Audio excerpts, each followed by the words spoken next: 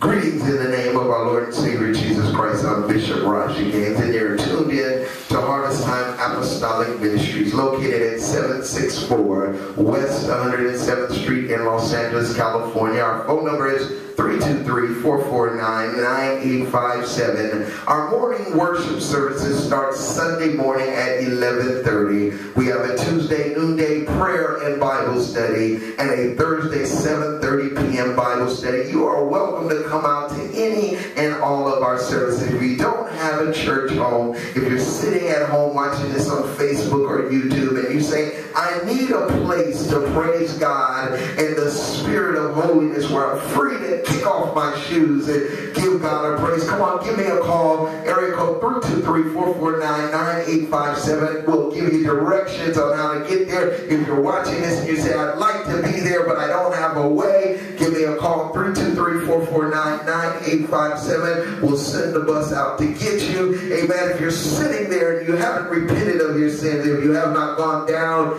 in the watery grave in the name of Jesus Christ for the remission of your sins, if you haven't received the gift of the Holy Ghost, give me a call, Bishop Raji Gaines. Let's reason together. Let's search the Word, amen, and so that we can show you what it takes to make it to heaven. Give me a call, 323-449-9857. Come on out and visit our church with us. Come praise God with us. We believe you'll say it was good for me to have been there. Somebody give God a praise.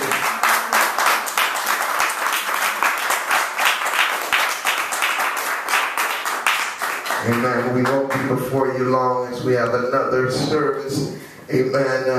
And we need to, amen, that we need to preach at. Amen. But we're going to give you what thus said the Lord. Amen. If somebody would pray for me and get with me real quick, I believe I don't take God a long time to do what he want to do. Amen.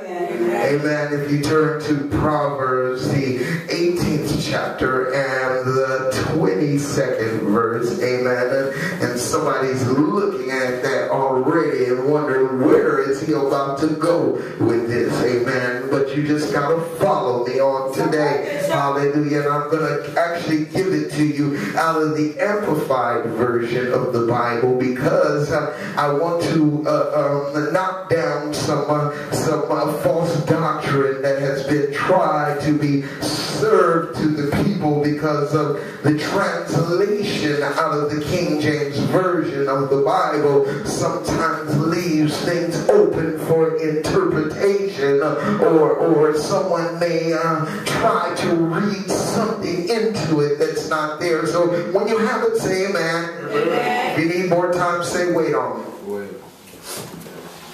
All right, we're good. We're good.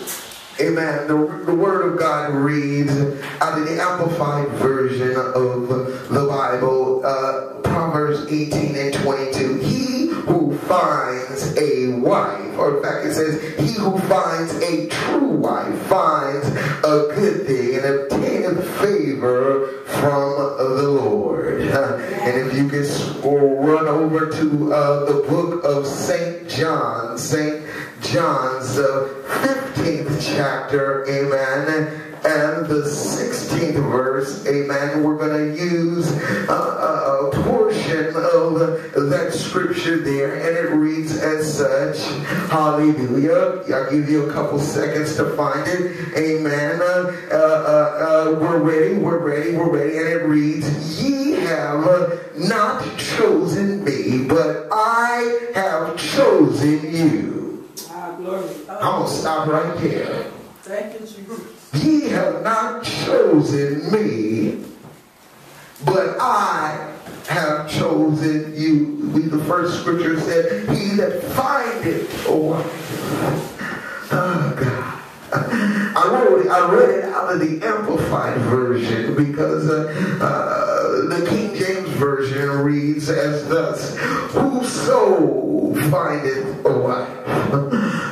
We have those who are trying to put a stamp of approval on gay marriage and homosexual lifestyle, who are trying to interpret that is that it can be anything. anyone. It could be a male or female. But the devil is a lie. Hallelujah. I don't care if somebody is watching this and want to report me to the powers that be. Amen. I will say it. Amen. With or without a charter, gay marriage is not acceptable. A homosexual lifestyle is not acceptable. And if you think you're going to sneak or get into heaven living in an alternative lifestyle, hallelujah, you're fooling yourself. If you think that you're going to make it to heaven and you're living other than the way that God has laid it out, and I'm about to get to my message, but Jesus or God himself said it very plain. He created Adam. He said it is not good for man to be alone. So I shall go, God, lay him down and form him a helpmeet. I will take her a portion out of his side to form this woman, and they called her Eve. I heard one preacher said it something like this. If God had put a stamp of approval on gay marriage or a homosexual lifestyle, when he laid Adam down, he would have created a woman and a man. And when he woke Adam up, he would have told Adam, get with whichever one turned you on. But since God did not do that, and he created a woman, amen, it behooves us to get our lifestyle in order, or else we shall miss the rapture. That's my little editorial there. We're going to move on and get to the Word of God. Amen. The title of this message on today is Being Ready for My Groom. Being ready for my groom. The subject today is simply this. It's wedding time. It's wedding time. And the theme of this whole message on today is Jesus is coming soon. I need to be ready. Yes. Being ready for my groom. The Bible says, he that findeth a wife findeth a good thing and obtaineth favor. God. And because Christ is married to the church and we have become the bride of Christ, it is our duty, our obligation to get ourselves ready or make ourselves ready for our groom upon his entrance into the wedding. Oh God, you got to get with me quick because I'm about to get up out of here.